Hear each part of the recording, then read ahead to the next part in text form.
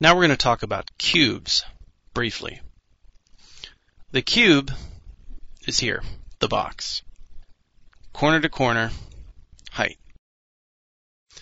That means that I make it by choosing first the two corners, then in another viewport I have to choose the height. Now with a box, it's pretty simple. What you see is what you get.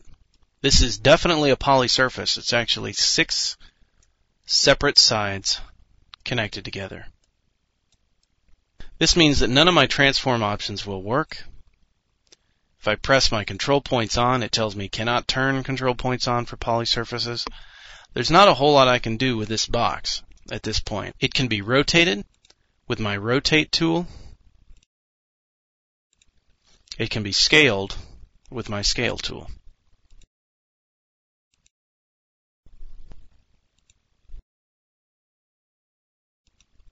I can even do the non-uniform scale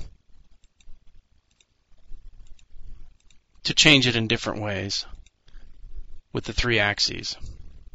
But other than changing the basic shape, my options are pretty limited. Because again, when dealing with surfaces and poly surfaces, connecting a bunch of them together sacrifices your ability to really transform and manipulate the shape.